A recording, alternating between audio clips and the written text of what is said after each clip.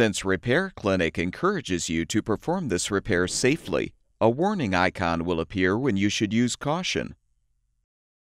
To replace the ice auger motor in this KitchenAid refrigerator, you will need a Phillips head screwdriver and a magnetized 1/4-inch nut driver. Before you begin the procedure, unplug the appliance's power cord. Open the ice compartment door and pull the retaining lever forward, then lift the ice bucket assembly up to remove.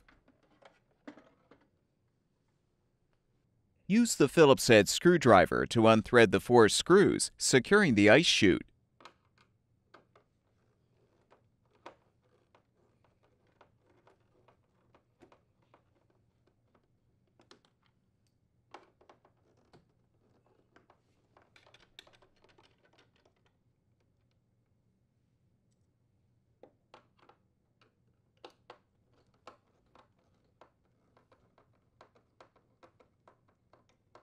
With the screws unthreaded, you can lift the chute out.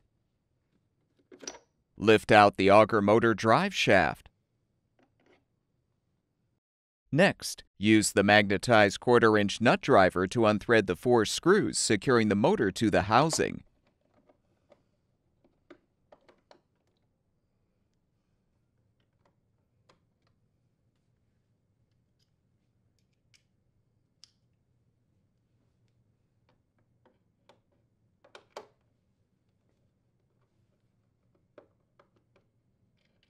Lift up the old motor and disconnect the wire connector to fully remove.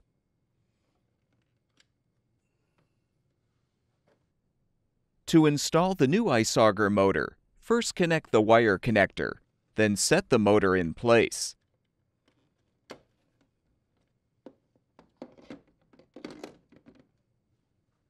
Thread the 4 screws to secure. Having a magnetized 1/4-inch nut driver will make the procedure easier.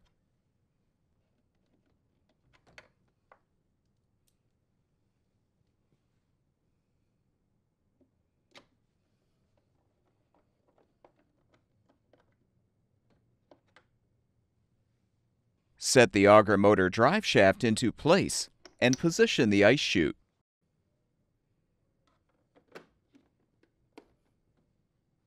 Secure the chute with the screws.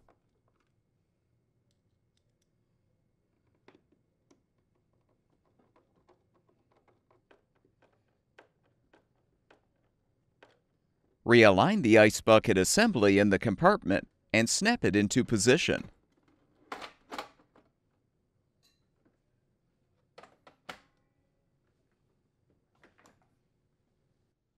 Plug the power cord back in, and the refrigerator should be ready for use.